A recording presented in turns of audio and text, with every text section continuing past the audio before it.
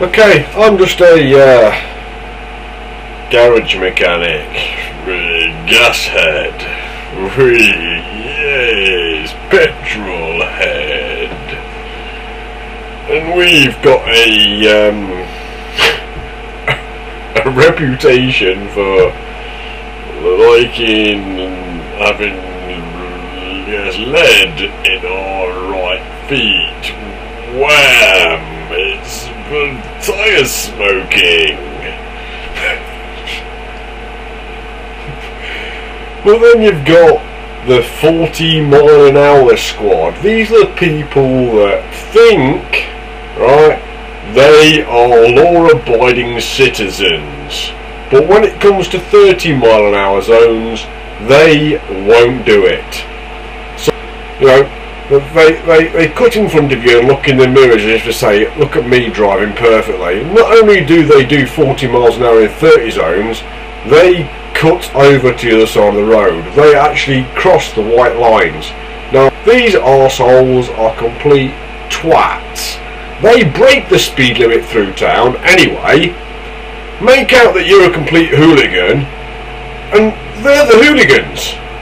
They are complete hooligans. They wind you up by stepping on the brakes in front of you and doing 40 miles an hour in 60 zones. And by the time you've done 3 miles in a 60 zone at 40 miles an hour and you're starting to get frustrated, you're gonna... Your language is just... It's just a bomb. The words escape me. How atrocious your language is.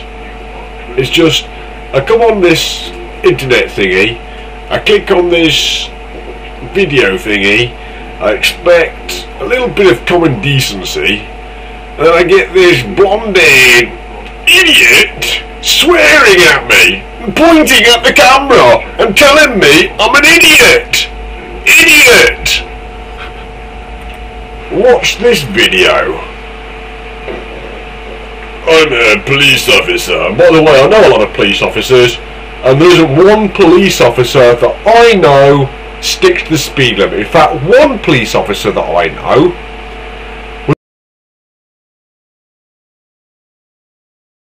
Head of road policing for the Association of Chief Police Officers, Meredith Hughes' views on speeding were unforgiving.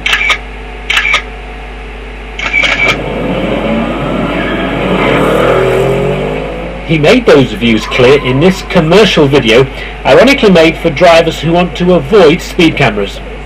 British public is not just composed of drivers. Pedestrians, horse riders, the elderly, the young, all have a right to use the road, not just petrol heads who want to go as fast as they like.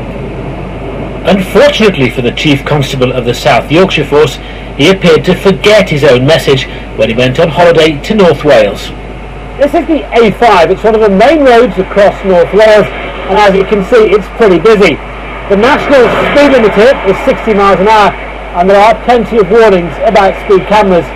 Yet earlier this year, while off duty, Chief Constable Hughes was caught speeding at 90 miles an hour on this very stretch of road. Here in North Wales, police take speeding very seriously. They're almost evangelical about trapping speeding motorists and make no apologies for who they catch.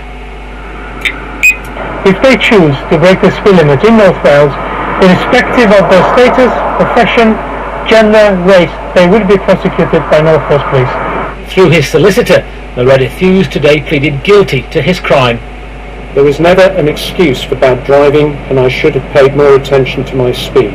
After he was caught, Chief Constable Hughes stepped down as head of road policing for ACPO. Now, I'm sure this bloke is probably a pretty good police officer, but unfortunately, in this country, sorry, I've dropped a bit of my camera. In this country, in some counties, police will let you get away with doing 85 miles an hour. In some counties, you can do 73 miles an hour and they'll be flashing lights at you. Do 77 miles an hour and they are pulling you over for speeding. But this bloke was doing 90 miles an hour. Now, some kids that do 90 miles an hour get banned from driving for dangerous driving. Police officers in the UK get away with a lot, especially because they're the law, basically. They're a law into themselves, some of them are. Some try to uphold the law. I know a couple that do try to uphold the law, right? But I know quite a few police officers. I knew them when they were young, what they were like when they were young. Yeah. Now, I know them, and I think to myself, well, if they're good enough to be police officers, I'm definitely good enough to be a police officer, because I know what they got away with when they were younger. Yeah, and I know what they're getting away with now they're police officers. Dodgy tickets. The lad I'm talking about with the MR2, he definitely speeds. Definitely. I've seen him speeding and wheel spinning.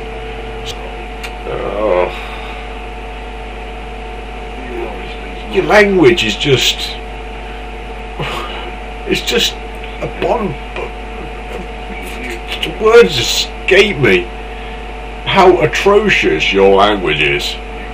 It's just, I come on this internet thingy, I click on this video thingy, I expect a little bit of common decency, and then I get this blonde-haired idiot swearing at me, and pointing at the camera, and telling me I'm an idiot!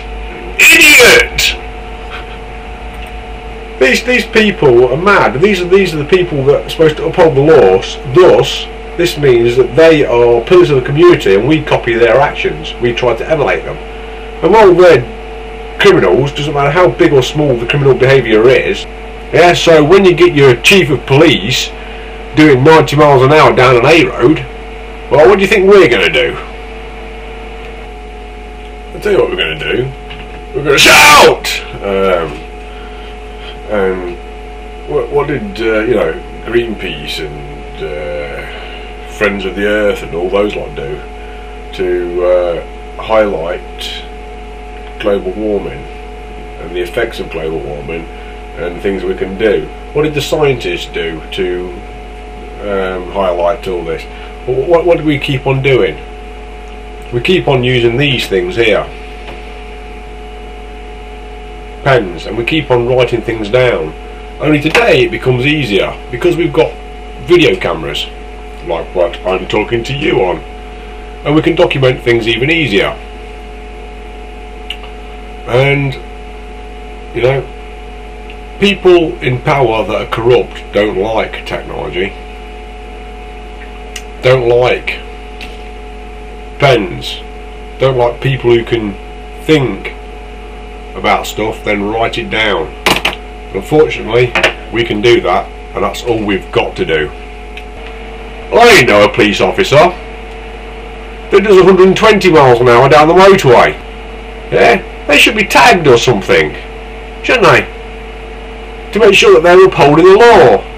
Because we know they're police officers, and when we see them breaking the law, it makes us think, shit, we want to do that too. You want to be flying down the motorway at 90 miles an hour, just like the police officer. These are pillars of community, and they ought to act like pillars of the community. And when we see them not acting like pillars of the community, you ought to take us seriously instead of ganging up together and sticking up for each other's crimes.